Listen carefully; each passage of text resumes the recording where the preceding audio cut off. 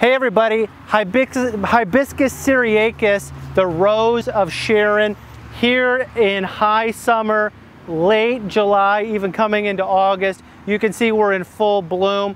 This is a little bit of a different hibiscus. It's more of a shrub hibiscus. A lot of the hibiscuses that you learn are ones that die back down to the ground. This one has a woody stem that persists, and so it is a woody plant. We're looking at ones with double flowers right here, but this is a very nice plant. The leaves are quite different than many of the hibiscus that you will encounter. This plant does get a little bit of a bad rap because it tends to seed around. In some cases, in the right conditions, it produces a lot of baby hibiscus around it.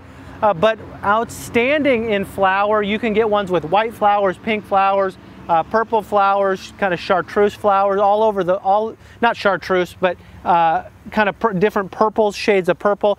But beautiful, still loaded up with a lot of blooms on it here. A great plant for the home landscape. Full sun, where you can control any seedlings that come up.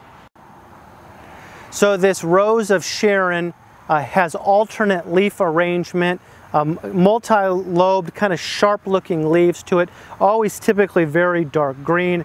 Can get 12-foot high or higher, 10-foot wide or wider. The one that you're looking at right now is a double flowering variety called Raspberry Smoothie. That's pretty nice on the market. This is a beautiful plant, and again, one that you need to watch out for seedling production, but a good one for the home landscape.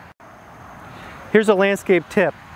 Excellent flowering shrub that may be massed, planted in groups, or used as a specimen.